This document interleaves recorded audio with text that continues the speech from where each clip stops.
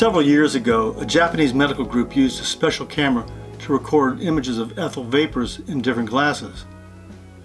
The study showed how different glass shapes affected the density and position of the vapors at the openings of the different glasses.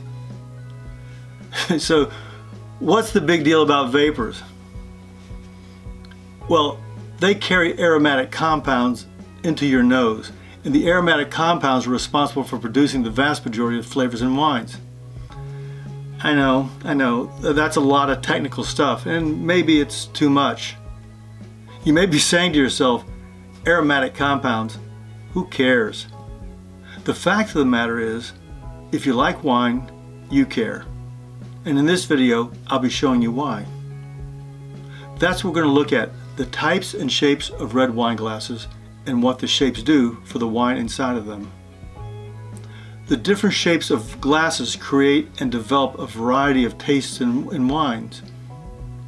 While there are dozens of glasses to consider, we're going to simplify this. For the purpose of this video series, there are 4 basic categories of wines: white wines, red wines, rosés, and sparkling wines. We're going to look at the primary types and shapes of glasses in red wines and rosés. Plus, there'll be a little added bonus at the end. To help you out, I have another video entitled White Wine Glasses, and you really ought to check that one out. Our first category of wine and wine glasses are reds. What we find is that it is a whole lot more about how the shape of the vessel collects the aromas and deposits the wine into your mouth. Generally, red wine glasses have larger bowls, bringing more oxygen into contact with the wine. This allows the wine to breathe more, releasing the complex flavors and aromas of the wine. The choice of a red wine glass has a lot to do with mitigating the bitterness of tannins or various spicy flavors. Reds tend to feel smoother and silkier in your mouth as a result of the glass with a wider opening. Like white wines, there are thousands of red wines and dozens of red wine glass types. For our purpose, red wine glasses fall into 3 types: Bordeaux glasses, Syrah glasses, and Bourgogne glasses. How are you doing there? Is this information making sense? Is it okay? If it is, write Asti in the comment section below. Okay, the first glass we're going to look at is the Bordeaux glass, which is the Cabernet or Merlot glass. They have an average length stem, a wide base, a larger bowl that tapers slightly at the top. They're designed with a large surface area to get a lot of oxygen in contact with the wine, which brings out the fruit flavors and lessens the tannins.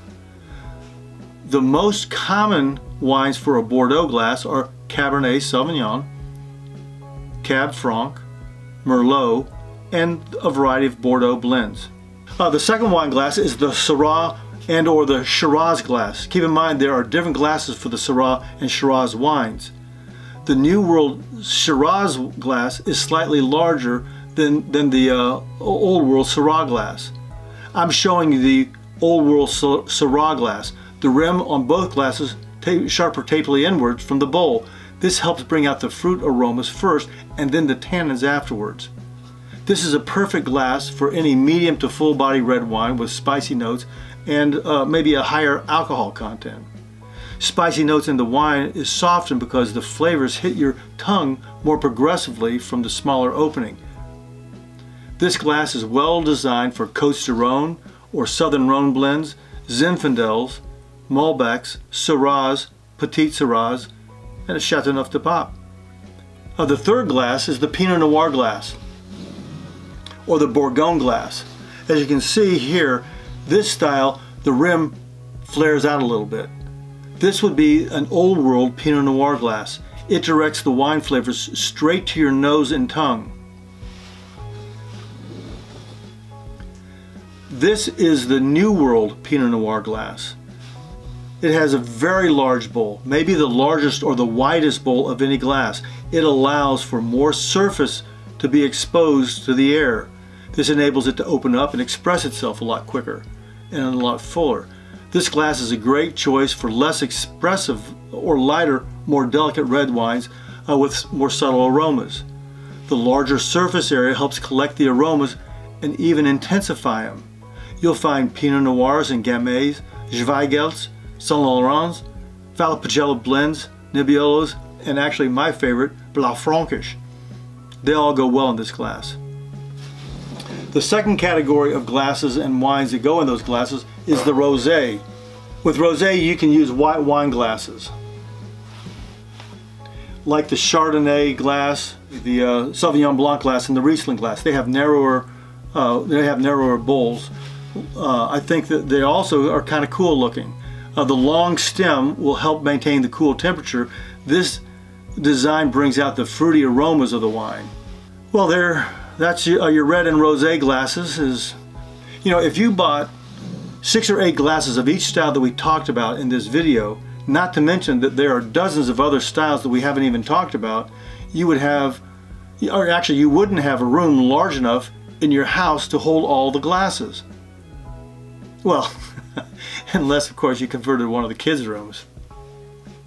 Well, that was just a thought. So when it comes to deciding on which wine glass to go with, let me tell you what I do.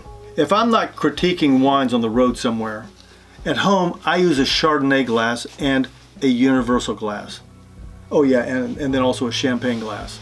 This is a great space-saving way to be able to enjoy your wines. It's a bit pragmatic, but for those who don't want to bother with all the different shapes and fuss over the subtle differences in taste delivery, this is perfect. When you're trying to decide on everyday wine glasses, the important thing is that you get something that you'll enjoy. Something that feels good in your hands and on your lips.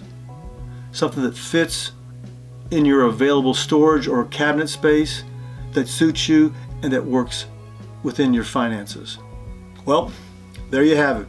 Everything you need to know about the types and shapes of red wine glasses.